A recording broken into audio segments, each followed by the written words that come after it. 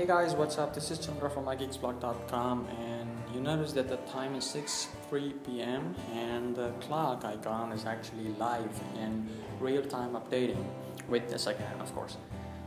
Now, a lot of people are talking about this feature right now because it's available in iOS 7, but let me remind you, you can get this feature in previous versions also. The tweak is called Live Clock. It is available via Cydia and it has been developed by Ryan Petters. Now all you have to do is install this tweak and you've got this particular iOS 7 feature right on your iOS 6.x phone. Now let me just show you. Open Cydia first,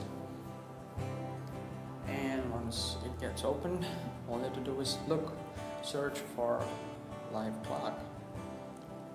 There we go. Tap on Live Clock. It's on the Big Boss repo and it's free. All you have to do is install it later and then respring. And once you respring, you get this Live Clock. It is not as smooth as what's available in iOS 7, but it is a very cool tweak. Get this, impress your friends, and have a great day. Thank you very much for watching.